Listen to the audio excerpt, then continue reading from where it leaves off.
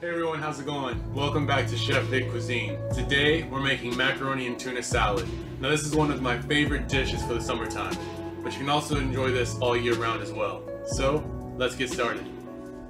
Alright, so for the ingredients, you're going to need 2 cups of elbow macaroni pasta, 1 tablespoon of salt, 1.5 cups of canned sweet peas, drained and rinsed, 2 celery stalks, finely chopped, 3 hard-boiled eggs, finely chopped with the yolks removed, half of a green bell pepper that you're going to finely chop,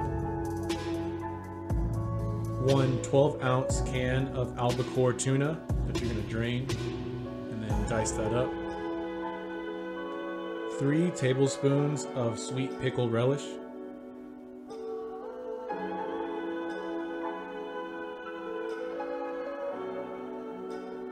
1 1/3 cup of Miracle Whip,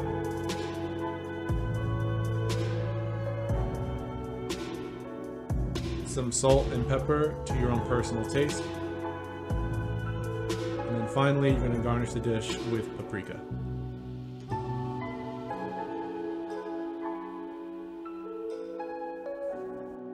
Alright, so to get things started, you're going to bring 2 pots of water, 1 large and 1 medium size, to a boil. And in the large pot, you want to cook the pasta according to the package directions, using 1 tablespoon of salt in the water that you use to make the pasta with. And now at the same time, in the smaller pot, you can start boiling your 3 eggs. And once the water in the smaller pot reaches a boil, it should take about 20 minutes for the eggs to become completely hard boiled. Don't forget to smash that like button, share this video, and subscribe to this channel. And stay tuned until the end of this video for a sneak peek of the recipe coming next week.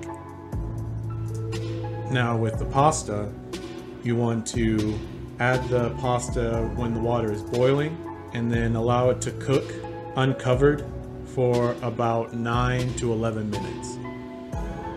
After the minutes are up, taste test a couple of the noodles to see if the texture is right. And then once you confirm that, you can take out all the noodles and drain them into a colander and then rinse them under cold water. You used a lot of salt in the pasta bath, so rinsing them will be fine. They'll still have a lot of flavor left. So after the pasta has been drained and rinsed, you want to add the pasta to a large size bowl. And a trick to easily remove the shell of a hard-boiled egg is that once the time is up on boiling the eggs, you can remove them and place them in an ice water bath. This shocks the eggs and causes the inside of the egg to contract somewhat and allows the outer peel to come off much easier. Now the next step is preparing all the ingredients for the macaroni and tuna salad. So first off, we're going to start with the celery. You just want to finely chop that up and remove the end pieces of each celery stalk. So once you go through 1 round of chopping the celery, you just want to double back on that and chop them up some more so that you can make sure that each bite of the salad contains a little bit of celery. Next up is the green pepper. So like I mentioned before in the ingredients, all you need is half of a green pepper. You just want to slice that along the length of the pepper and then finely chop those slices. You just want to make sure, similar to the celery, that you have really fine small sizes of green pepper so that each bite of the salad you have will have some of that flavor.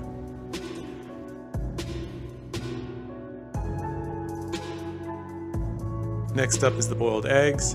You can easily remove the shell from each of these, and it's even easier, unlike what I did in the video, to remove the shell with your hands in the water with the egg. The outer shell releases easier in the water, so if you want it to go even faster, just peel the egg in the water. And while the next step is technically optional, I like to remove the yolks from each of the hard-boiled eggs and just use the egg whites for this recipe. So once you just have the egg whites, you just want to finely chop those up and set those aside for the salad. Okay, so for assembling the salad, you just want to make sure you have all the pasta in a large bowl, and then add your chopped green pepper, celery, and boiled eggs. And then you want to add in the 1.5 cups of drained canned sweet peas. And then on top of that, you want to dice up the can of albacore tuna that you've already drained and rinsed prior. And then when you're adding the tuna to the salad, just make sure you leave any excess liquid in the can. And then make sure there's not any large chunks of tuna in the salad before you start tossing it.